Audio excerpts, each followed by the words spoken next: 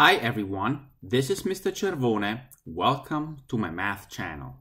In today's lesson, we will be learning about parallel line proofs.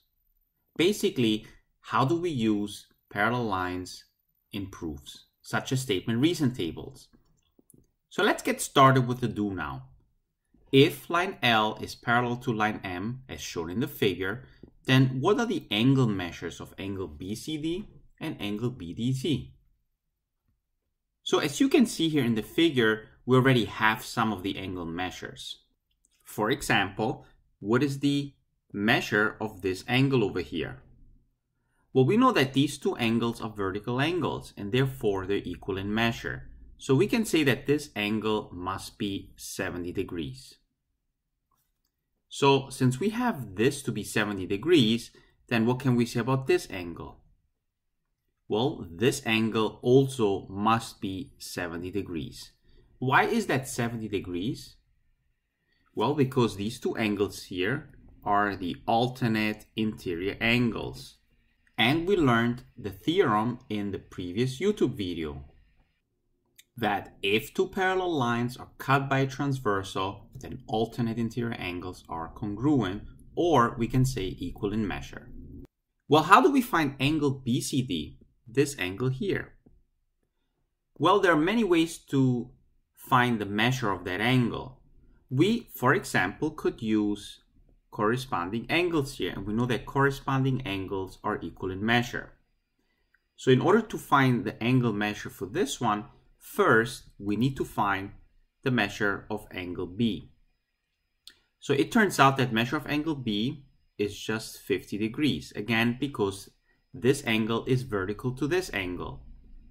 So now we can find the measure of this angle here by subtracting 70 and 50 from 180 degrees, because all these three angles add up to 180 degrees because we have a straight line L here. So here we obtain an angle of 60 degrees. So therefore, this angle over here must be 60 degrees. And the reason is, if two parallel lines are cut by a transversal, then corresponding angles are congruent or equal in measure. So in our previous lesson, I introduced the following parallel line theorems that can be used to solve algebraic problems and in statement reason tables.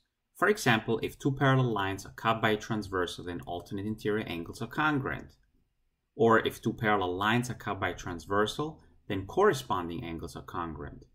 Or if two parallel lines are cut by a transversal, then same side interior angles are supplementary. And if two parallel lines are cut by a transversal, then alternate interior angles are congruent. And if a transversal is perpendicular to one of two parallel lines, then it is perpendicular to the other one also. So let's see how we can use any of these parallel line theorems in proving using statement reason tables. So let's look at a proof now. Here we're given that segment DE is parallel to segment AC, as shown in the figure. So let's actually annotate this in the diagram first, so we know that these two segments are parallel. Well, we also know that angle 2 and angle 3 are congruent, according to the given. How do we prove that angle 1 is congruent to angle 4? So let's set up a statement reason table first, and then add the first given in the statement reason table. Again, as a reminder, we want to use the givens only when needed. So for example, in this case, we can use the first given to conclude something. Well, what can we conclude here? Well, we know that here, since we have two parallel lines, we know that angle 1 and angle 2 must be congruent. So let's write this in. And the reason is, if two parallel lines are cut by a transversal, then corresponding angles are congruent. We can see this from the figure that angle 1 and 2 are corresponding. In a similar manner, we can also say that angle 3 and angle 4 are congruent because of the same exact reason. Well, what else can we do at this point? At this point, we're done with concluding anything from the first given. So let's state the second given. So according to the second given, angle 2 and angle 3 are congruent. So what do we notice here now? Well, here we have angle 2, which is the same as angle 1. We also notice that angle 3 is the same as angle 4. So we can now simply substitute here. So according to the substitution postulate, angle 1 is congruent to angle 4. Let's now look at another example that is slightly more involved. According to this example, we want to prove if two parallel lines are cut by a transversal, the bisectors of a pair of alternate interior angles are parallel. So now we have to first think about, okay, what are the givens and what are we trying to prove here? And maybe sketch a diagram. So the hypothesis is our given, that the two parallel lines are cut by a transversal. So we know that the lines are parallel. And we want to prove that the bisectors of those pairs of alternate interior angles are parallel. So let's visualize this first. So let's imagine we have two parallel lines cut by a transversal. Obviously, we are going to have these alternate interior angles here that are going to be congruent. Now, according to the statement here that we want to prove, we are bisecting those alternate interior angles. And the bisectors look like this, as shown in the figure. What we want to prove is that these bisectors are actually parallel as well. So how do we do this?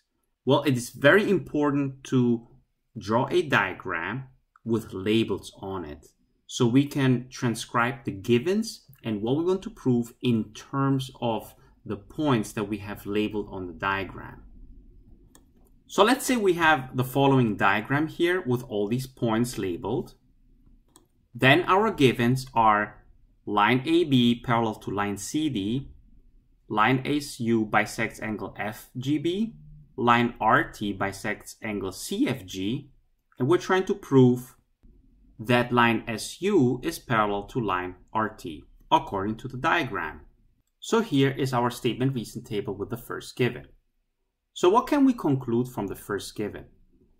Well, if we look at the lines here and we have those two angles that are shaded, we know that it creates alternate interior angles that are congruent.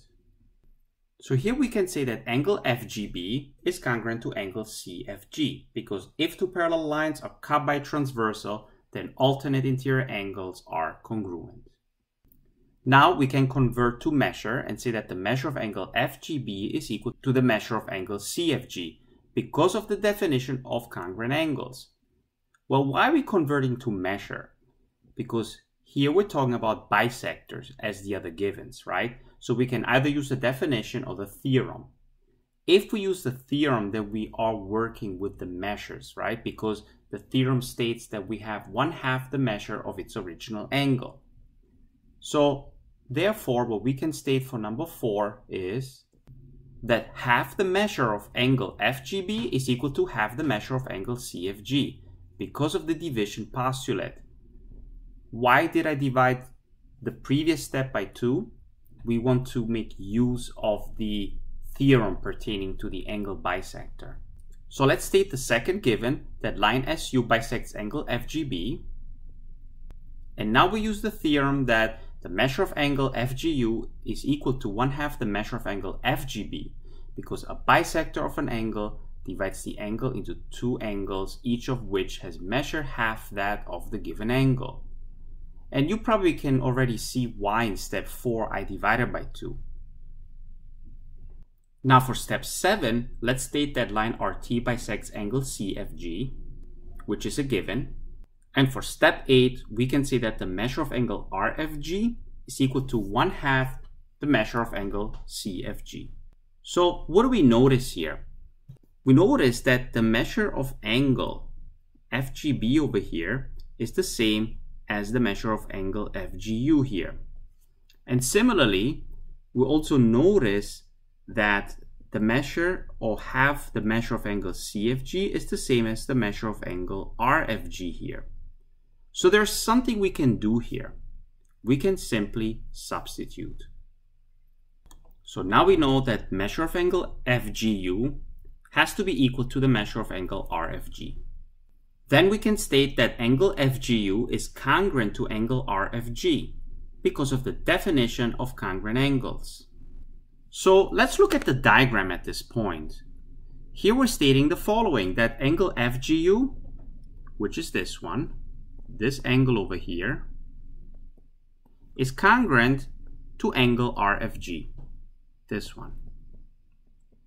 So as you can see here from this picture, these two angles are the alternate interior angles for the lines SU and RT respectively, if we look at also transversal HE. So let me highlight this better. So here we have this line, and we have this transversal, and now we have these two angles over here, basically angle RFG and angle FGU, that are congruent and alternate interior angles. Now let's think about this. Here we're not saying that the lines are parallel, but we're trying to prove that they're parallel. But logically speaking, if you have two lines cut by transversal and the alternate interior angles are congruent, then what must be true about those two lines, basically line SU and RT? It must be true that they're also parallel. So it's basically the converse of the theorem that states that if two parallel lines are cut by transversal, then alternate interior angles are congruent. And the converse will be as follows. If two lines are cut by transversal, notice that we're not saying that they're parallel, we're just saying if two lines are cut by transversal and the alternate interior angles are congruent, then the lines are parallel. And with this, we have proven that line SU is parallel to line RT. So that's basically it for today's lesson. Again, thank you for watching and have a wonderful day.